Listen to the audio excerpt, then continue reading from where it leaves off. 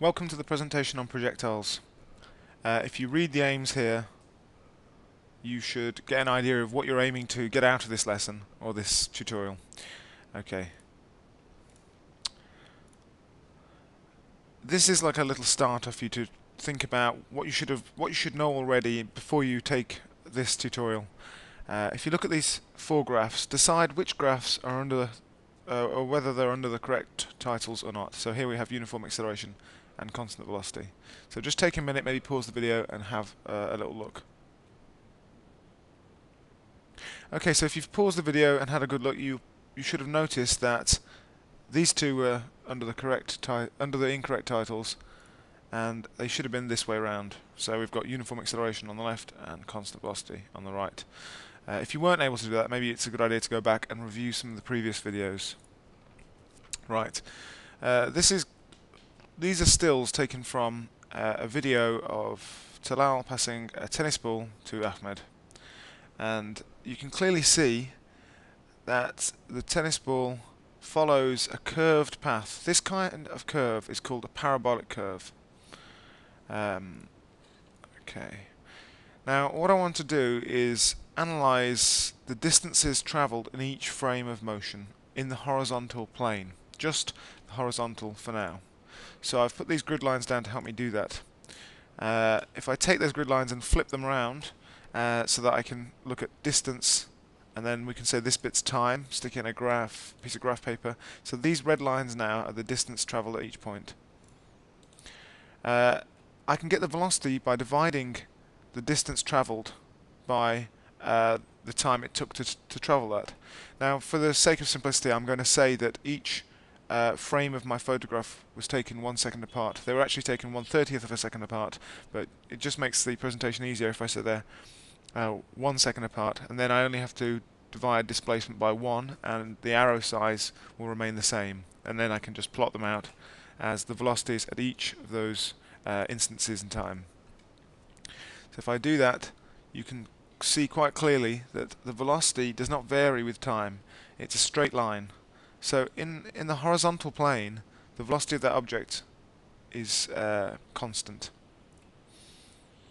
Now let's have a look at the same thing, but for the velocity in the vertical plane. That's up and down. If I look at how far the ball has travelled between this point and this point, again I'm going to do the same thing with displacement, pretending that the time taken was 1 second for each each frame, when it was actually 1/30th, and then that way I don't have to change the size of my arrows. You'll notice that the arrows are going up here and they're coming down here. That's because displacement is a vector quantity, just like velocity is a vector quantity. And the displacement was from this point to this point, and like similarly on this side it was from this point to this point. So if you were giving numerical values to these, they'd have a plus or a minus sign. So you would decide what conventionally would be up and down on your graph or on your diagrams. You might make it plus when it's going up or minus when it's going up. It would be up to you. Right, so I'm going to take it to be plus when the object's going up. So displacement is positive when the object's going up and negative when it's coming down. If I take these arrows now, which now represent my velocity because I've divided them by the time taken, which was 1, so I can get a velocity time graph of the tennis ball, but only in the vertical plane. And you can see that you've got deceleration, constant deceleration, and then constant acceleration. It was acceleration due to gravity, as you would expect. And if you was to get the gradient of this graph, you should find the change in velocity with time should be 10 meters per or 9.81 meters per second. Okay. To summarize, objects that are moving horizontally as well as falling under gravity trace out parabolic curves. Displacement is a vector quantity, and it makes sense to analyze objects falling under gravity. It makes sense to analyze objects that are falling under gravity as in the motion in the horizontal and the motion in the vertical frames. So what I mean by this is it's very easy to do calculations about something doing constant velocity. If I tell you an object was moving at 10 meters per second for 10 seconds, you know how far it's travelled. It's a 10 meters times 10 seconds, you get 100 meters.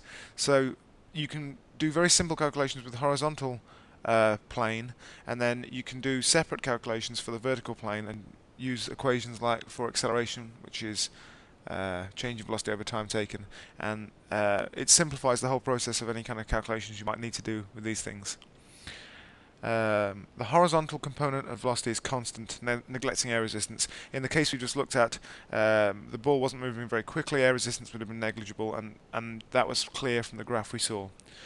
The vertical component of velocity changes as it accelerates or decelerates due to gravity, and you could see that from the graph. So now one final thing, we're having a look at a simple bit of vector addition.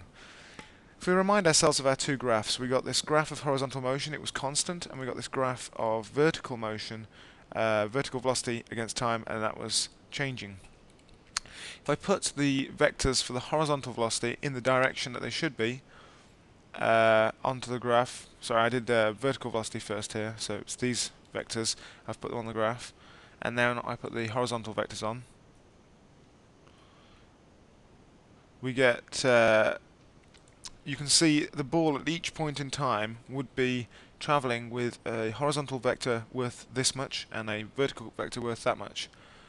I can now sum those vectors into just one vector and know its actual velocity, what it would have been doing at that moment in time.